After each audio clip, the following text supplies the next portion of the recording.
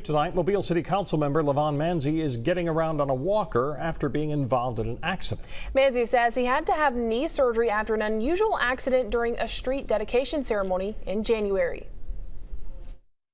And an elderly constituent wanted to speak to me, so I'm walking to her, she's walking to me.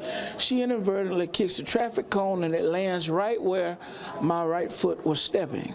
And so I injured both knees and subsequently had to have knee surgery. Manzi says he was in a wheelchair and is now getting around in a walker and expects to have 6 to 8 more weeks of recovery. A really